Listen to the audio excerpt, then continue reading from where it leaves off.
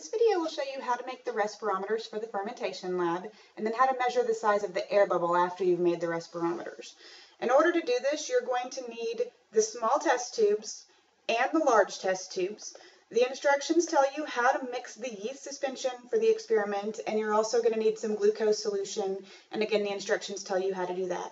Once you have your fluids mixed together, what you're going to do is you're going to add them to the measurements that I give you in the instructions into the small test tube. I've just put some blue water in here in the hopes that it helps you see what you're going to be measuring here in just a moment.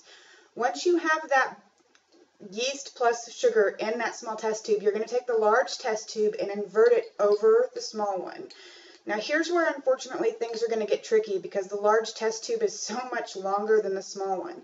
You're going to need to use a pipette and stick it in the end so that it shoves the small test tube all the way up to the end of the larger test tube.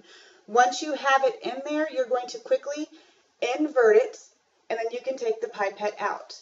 Now at this point, you have a little air bubble that's at the top of that tube, the smaller test tube. What you're going to do is take a ruler, make sure you use the metric side, and you're going to measure the size of the air bubble from the top where the fluid is all the way to the top of the small test tube inside of that. So for this particular setup, that's about 5 millimeters of airspace that you have in the top.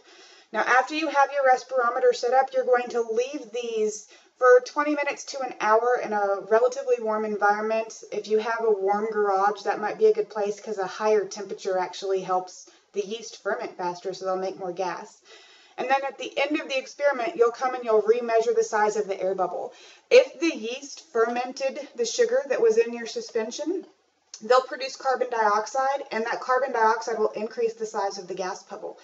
Now, a little useful tip for you, when you have your yeast in here, a lot of times they'll make a frothy, bubbly mixture. You're going to measure from the bottom of that bubble mixture to the top of the test tube because the bubbles are still the carbon dioxide they produce. So if from here to here was froth, you would measure from the bottom part of the froth all the way to the top.